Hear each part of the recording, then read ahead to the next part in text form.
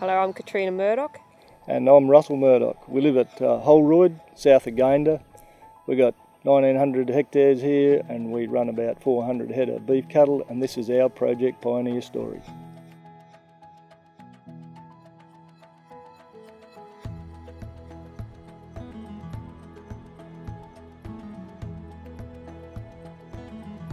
Our goal is to have an ecologically rewarding farming operation.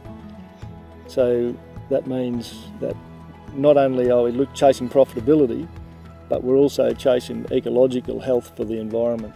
Some of the changes we've implemented on Holroyd here have been subdividing all the paddocks, increased waters, shortening the distances up cattle have to walk to water, getting a bit of impact on the country.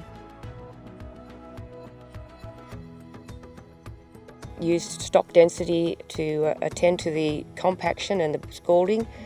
It increased the ground cover from about 50% to 80+%, and in that there's also a significant increase in the biodiversity in the native legumes and the bluegrass numbers of plants in the paddock. If you degrade the environment, it soon degrades your bank reserves. If you look after the environment, it has the opposite effect.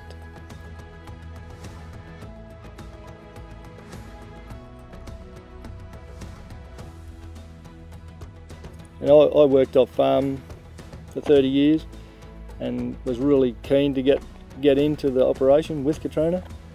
Project Pioneer has given us more tools than just manage the environment and managing cattle and managing grass. It is also giving us the tools to manage communication, which has been a huge advance in a husband and wife situation, and that probably is one of the key things that's helped us develop and move ahead with our business.